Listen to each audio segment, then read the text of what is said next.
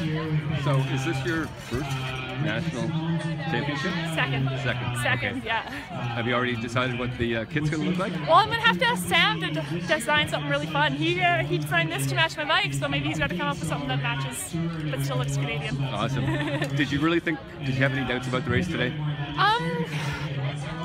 Yes and no. I felt good going into today, but you're never sure how everyone else is going to be doing.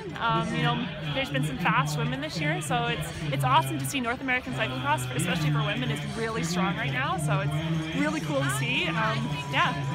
So I wasn't sure how today would go. And was one of the big differences between this year and last year the lack of mechanicals? I know you had good fitness last year. Yeah, I felt really good last year. I had some bad luck. You know, it's my own fault. I crashed out last year and ended up mangling my chain and had to run. You know, didn't really even want to run for 20 minutes this year, so I decided to keep it upright. Good. Well done. Congrats.